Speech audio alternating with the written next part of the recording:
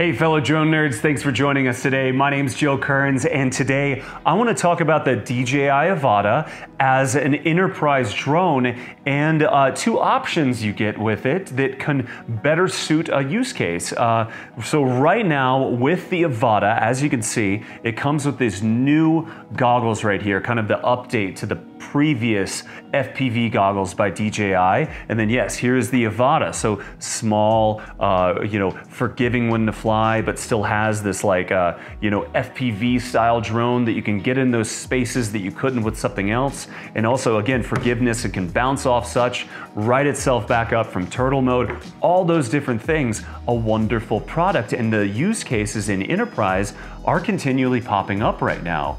But there is two different options with the drone, and those are two different controllers that you could use with the drone. One, you have the controller that actually comes with the actual Avata, and that is the motion controller. So this trigger-enabled accelerometer style controller is it's great. You get this other like machine and human kind of flight and body when you're flying this drone, going place to go forward, yawing left, yawing right. You can also transfer the yaw to the actual motion on the goggles, which is great. So looking left, looking right, the drone will actually tilt and turn, yawing different directions with it.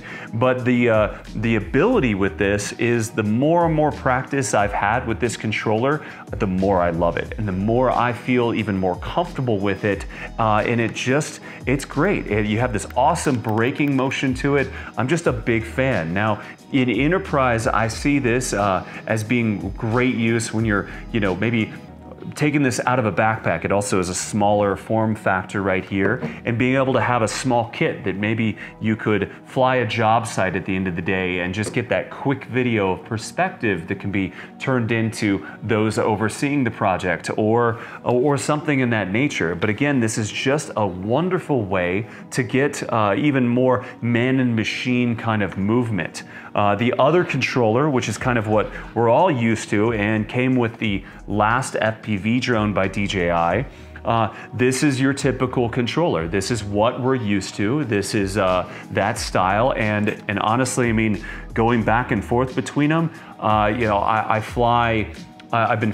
flew more with this when I originally got this product because I was used to this and I knew it and it was great, which makes a standard pretty well. So public safety, I think this is a great option.